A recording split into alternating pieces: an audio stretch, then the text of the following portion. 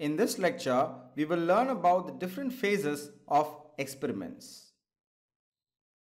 Structured experiments are performed broadly in 4 different phases: the planning phase, screening phase, optimization phase, and finally the verification phase. Let's understand each of these different phases in greater detail now.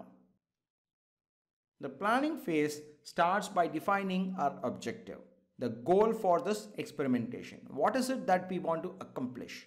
What are the output parameters that we want to improve? And how much do we expect it to improve? So setting a desired goal is an important part of the planning process. Next is the experimental plan. This in itself is a substantial part of the DOE, the design of experiment, because performing the experiment is no big deal.